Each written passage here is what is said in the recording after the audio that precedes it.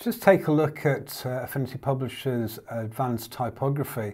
So Advanced Typography is all about being able to extend a particular font's capabilities beyond that of applying a bold, italic or an underline to using more decorative and creative options on the characters for that font. So we can use a particular font to demonstrate this, and it's called Gabriela. And we've applied that to this text on the heading of this cover.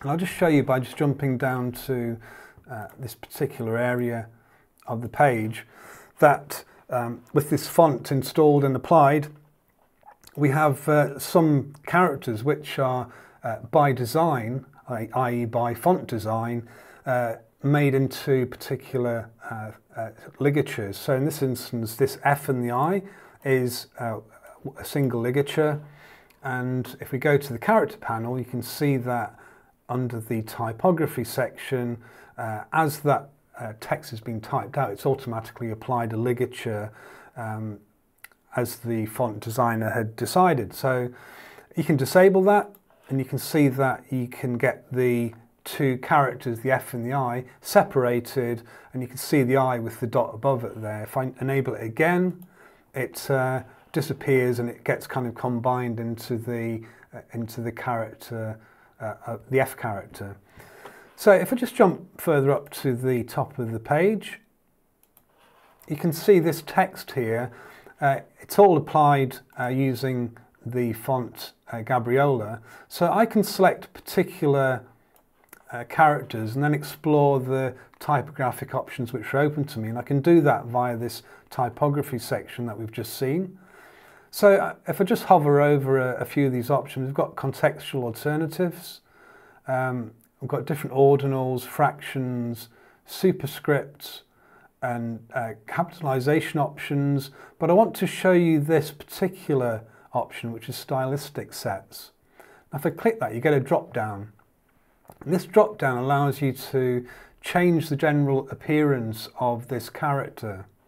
So I can just enable that option there. You can see, I'll just jump through these one by one so you can get a sense of how these are looking.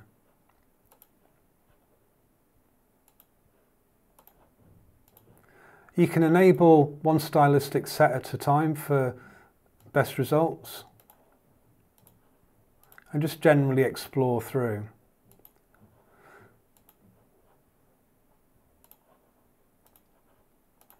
Now that's quite cumbersome doing that, so I'll just show you that you can use the text menu and use the Shift Command T or this Show Typography option to display a dedicated panel for typography. So in here you can see that heads up of exactly what we've just been doing there, that toggling through different stylistic sets, and you can just jump through them and demonstrate as you go.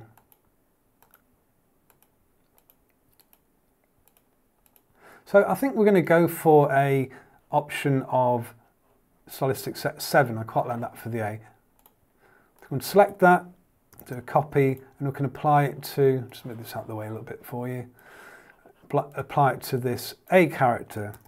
And we can go through this particular document just exploring the different letters which all differ in their ability to provide different stylistic sets and swashes and capitals.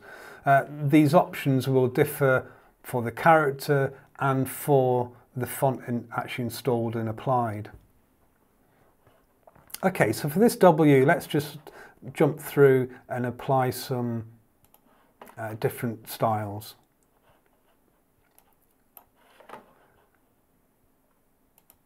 Okay, so we've finished applying our typography to the text there. So we've just come out to a wider view, and you can see that this Lewis Carroll text here, just here, has had some quite nice typographic stylistic sets applied to the B, the Y, and the two L's. Now we've looked at stylistic sets. I just want to show you, just by expanding this a little bit further, rather scroll down, different capitalization options. So by selection in here, I can select this Lewis Carroll text, and I can choose some different capitalization options. So I could choose, say, all caps, caps to small caps, and various other options to get a different look to my text. And you can use them in conjunction with stylistic sets where appropriate. But it's a case of experimenting with those as you go. So I hope that gives you an idea about how you can use typographic control in an advanced sense with using OpenType font features on particular fonts. So the fonts differ in their capabilities to provide these different options that show on the typography panel here.